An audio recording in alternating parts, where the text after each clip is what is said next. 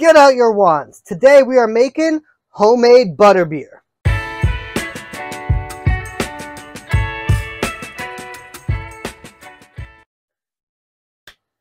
Yes, today we are making butterbeer. And I have to go to Diagon Alley to get all the stuff required to do so.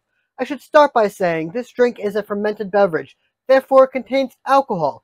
If you are under the age of 21 in the US, this is not the video for you. Second, there is no official recipe for butterbeer for home fermentation. So this is my interpretation, my homage to the wizarding world of what butterbeer would be brewed like and would taste like. And I think I came pretty close. So if you want to have a little bit of fun, please follow along. It's going to be a good time.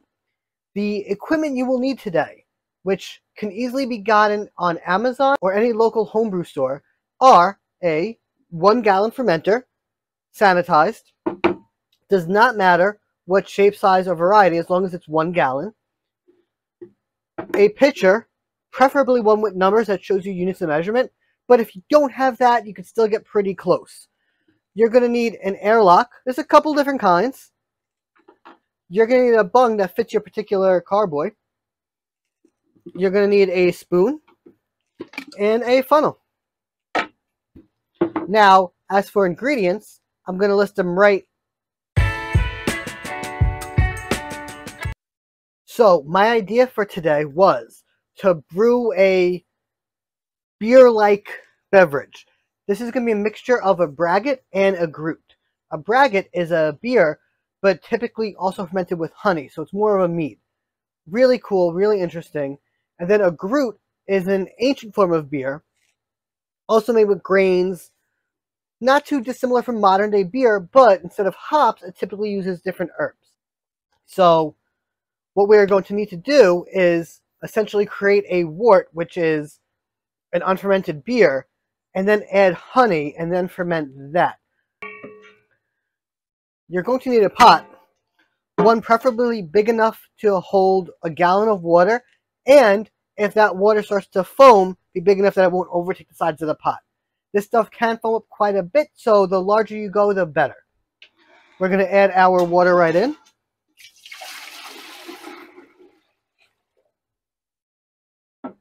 And I'm adding exactly a gallon.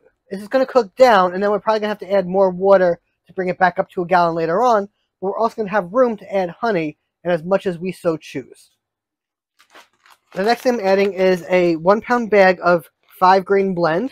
This particular blend is whole grain wheat, rye, barley, oats, and then triticale. Okay, cool. Nothing that hard to get. And you can use this blend if you want. This is actually just the red mill version. Or you can use any kind of combination of grains that you think you might like in a beer. I'd say try to stick to as close to this as possible because it smells really good and I think it's going to give us great flavor to our wort. This isn't flaked. This isn't made to pull out sugars or convert starch to sugar during this process. This is only a flavoring adjunct. There will be starches in here, and we will work on converting them into fermentable sugar, but this is not the typical process for making a beer, so if that's what you're trying to look for, it's not going to be that close to this. Just giving you a heads up, but we're just going to dump the whole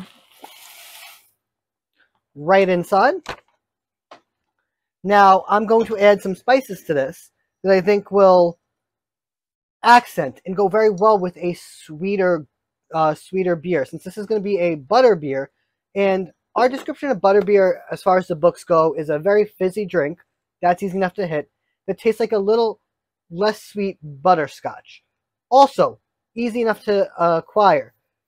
Everything else that goes into here is just to accent that and make it better and bring out flavors to it. So I'm going to add 1 cinnamon stick, 1 star anise pod. I wouldn't go bigger than that with either one of those because this is going to boil for about an hour and take a lot of the essence of it. I don't want this to taste like a very spiced beverage. I just want to be a spice to it. And then I'd say roughly a teaspoon or so of allspice berries. Everything goes right in. And now where this is going to differ from a typical beer wort is while you're boiling the wort, you would typically add some kind of hops or a strain of hops to this, and in up to 4 different stages during the boil. Instead, to go back to my Groot roots, I'm going to add a little bit of thyme. I have fresh thyme here. If you can't get a hold of fresh thyme, dry will work, just use less. And how much? I'm going to add about, I'd say, a teaspoon now before boil, and then once it hits a boil, I'm going to start a timer for 1 hour. At the half-hour point, I'm going to add the other teaspoon. That's going to mean one's going to really bitter it and bring out a lot of the oils and keep cooking it, and one's going to give it more of a earthy, florally, lighter flavor. So it's 2 different notes you can get from the same ingredient just by stalling. But just in like that. And now this needs to boil for at least 1 hour. When I say 1 hour, I don't mean put this on your stove, start the timer, and walk away. Especially don't do that. Put this on your stove, give it a good stir. Start the heat. When it hits a boil, start the timer for 1 hour. When it hits 30 minutes left, add the rest of your time, and then stir it occasionally along the way. You don't have to stir it constantly, but just every few minutes, walk by, give it a good stir, walk away, it's fine. This doesn't have to be babysit all that much, but it will require some babysitting. I'm going to boil this and see you as soon as it's done.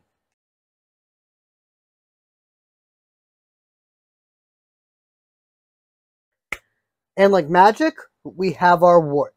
So this boiled for an hour. Then I cooled it by putting the pot in my sink, filling it with water, just to about the level that the liquid was. Cold water, I should say. And then stirring it until it came down to temp. And right now we're looking at about maybe 117 last time I checked, which is a pitchable temperature for yeast, but still a little too hot. You want to cool it down more. But all the mixing we're about to do is probably going to cool it to that level. For this particular brew, since it's going to be pretty much all liquid, I'm going to build the rest of my wort into this pitcher, and then we're going to pour it into the fermenter just to make it easier on us. I should say at this point, anything that's going to touch my brew has been sanitized with a Star San solution. But you can use any food-grade safe sanitizer you have access to. Another really just interesting fact is, I know I said we were going to boil it, but I never mentioned why we boil it or why anybody boils their worts before they ferment a beer. There's a few reasons. Now, the original reason people boiled their worts or whatever they were going to ferment with was they thought the boiling it is what made the bubbles, because you see bubbles when you're boiling it and then they stay in the solution. We know in our current time that that's not true. But what it does do is, for one, sterilize or sanitize the ingredients because you literally boiled them for an hour, but also it extracts all of the starches, all the flavors from the grains. And if you have something that can convert from starch to sugar, it will start to in that process. However, these grains shouldn't have a lot of sugar in them to begin with, and we didn't really do anything to them prior, such as germinate or any of the other things that they do for brewing grains to allow them to extract them. But there still might be some starches or sugars in there. So before I start building this, I want to take a quick gravity reading. Now, you should have a hydrometer when you're brewing. It is a fairly inexpensive piece of equipment, and what it does is a few different things. A, it'll tell you what your potential alcohol by volume is going to be for your brew, but also it'll tell you what you start with so you know when you're brewing, if it's working, how fast it's working, and when it's done. Potentially. There are some factors to think about.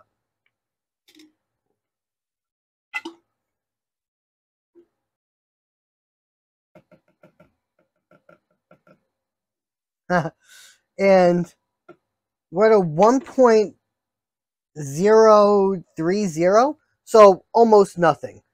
Barely anything to even worry about, but you know what? If your volume goes a little bit lower than mine, if your grains are a little bit stronger than I am, tons of other factors, it could vary just slightly more or less than even that. and it's good to know. Next thing I want to do is add 1 pound of honey for today's video. The honey varietal really doesn't matter in this case. I tend to stick to wildflower or clover honeys for my meads and braggots and that kind of thing. And then if I want something more potent or different flavored, I put into secondary. In this case, I'm going to stick with what I know and just use wildflower honey. We're going to turn our scale on. Tare it. Make sure the units are correct. And then 1 pound. Now, I'm adding it while it's still on the... let me just cover the cap real quick. We're adding it while it's still on the slightly warmer side because that makes it a lot easier to mix the honey into the wort. Now, I'm only adding a pound of honey today, and that's because this is a beer. It's not a wine or a mead. I'm not looking for a super strong ABV to come out of this. Really, between 6 and 8% is ideal. If it's a little lower than that, I'm fine with it. It's butterbeer. It's not supposed to be something that knocks you on your butt after 1 glass. It's something you're supposed to be able to drink and enjoy and just have a good time with. So that's my motivation, or at least my logistics behind it, and I think that's fine. The next few things I want to add, and this is where it starts to get fun, but also weird.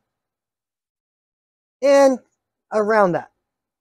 So I'm going to add amylase enzyme, which is going to help not only convert any starch into sugar that's in here, but also, in the long run, help it clear out. Because this is a very murky liquid, and it will probably stay close to that if it's not aided in any way, shape, or form. It actually smells like a spiced oatmeal at the moment, which is exciting. Next thing I'm adding is a little fermento, about half a teaspoon. Because this is a yeast nutrient, it has a lot of nitrogen and other things that yeast need to do their best job. And this is a thicker brew. It can use the help. I switched over recently to fermento, and the results I've been seeing are fantastic. So I recommend it. And if you're going to be brewing, it's something you should look into. Just sprinkle it all on top. The next thing is going to be about a teaspoon of vanilla extract. Now, yes, I know there's a wee bit of alcohol in that. It's not going to affect anything at that volume. And you could choose to wait and add it in secondary. But I didn't want to wait. I want to add it now. And really, it's also a personal thing. I want to see if it really does carry over into secondary. And the last, and I looked for butterscotch flavor, and I couldn't find any that would come in the time I needed to make this video. But I did find a caramel and hot chocolate mix, and I read the ingredients. And for the most part, nothing in here seems like it would hurt a fermentation. I will say it has dried milk and whey protein, which is along the lines of making a blend, which I am perfectly okay with. Which will also leave a little bit of starch or sugar in here. There we go. And we're just going to add that right on top. Now, ultimately, most of that's going to fall out of suspension. But if we get a little bit of caramely flavor out of it, I am fine. And caramely flavor is important. If I just bought a store-made caramel, even if I made my own caramel, and I added it directly to this, the yeast are going to eat all of those sugars. It's fermentable. And probably not leave too much residual anything. And I need to get some source of caramely or butterscotchy flavor into it now, because when we carbonate it and everything, I can't add a fermentable sugar at that point, or we're making bottle bombs. And that's not what we're here to do. We are going to mix this thoroughly through.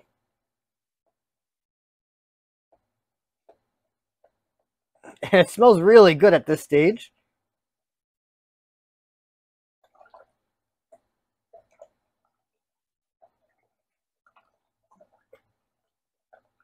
We're going to do our best to break up all the lumps.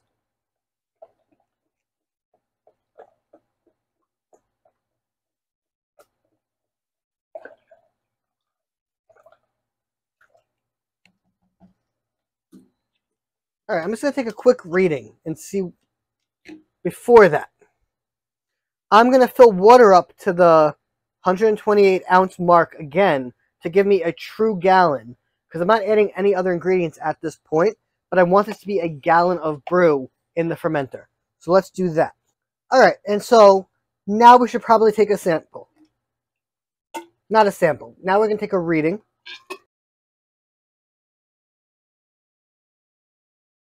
And we're at a 1.050, which is cool. If it goes completely dry at this stage, it'll be around here in potential ABV. However, in my experience, beers, groots, things in that nature, in that family, don't tend to go 100% dry, because there is going to be a slight bit of unfermentable sugar in here, which is fine, because as I said, we're just looking for around an ABV. It doesn't have to be grand in any way, shape, or form. However, now we have to get it into a fermenter, which we're going to do with... Alright, now to get this into here, really simple. Get a funnel. Alright, so now the only real other step is going to be add your yeast. And for today, I'm adding my normal go-to 71B, which is normally meant for a 16% or around that ABV, and is going to eat through this very quickly. I want to use Safe Ale SO4, which is an ale yeast, which is much more appropriate for this type of brew. However, I didn't have any, and I really didn't have time to wait for it to come, and I couldn't get to a local homebrew store. So I'm using what I have, but it's a very interchangeable yeast, and at this ABV, I'm not too worried about it. We're going to pour it right on in.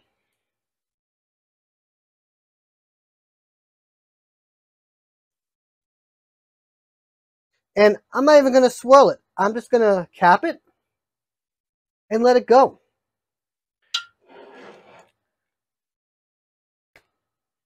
Now, what we're going to do next is wait for about a week or two. I'm going to check it constantly. You're going to see signs of fermentation. This is probably going to froth up a lot, give what's called a croissant line, which can be this big foamy ring around the top of it. You're going to see the pressure in the airlock change, so the water will be forced down here and come up here, and it should bubble. Those are signs of an active fermentation. But just because you don't see them doesn't mean the fermentation isn't happening. You also check the side, see if bubbles are coming up. This should be active in some way, shape, or form. If it's not active at all, within 24 hours, you might just have dead yeast, and you might just want to add some more yeast to it. But only time will tell. I've actually never seen it not take off within 24 hours, so I'm not the expert of it failing. However, I know it could happen, and I want to set you guys up for success. Now, that's going to sit, again, for a week or two. Once I see it settle down, I see signs of fermentation ending, I will post part 2 to this, which is going to be us bottling, carbonating, and then trying this brew. But I have very high hopes for my Butterbeer. If you like this, please hit that like button. If you have questions, comments, or concerns about anything you saw today, please leave them below. I try to answer every question I get. And if you want to see part 2 to the Butterbeer and how it turned out, hit subscribe. But that's all I have for today. I'm Phil. This is Phil with Facts. And until next time,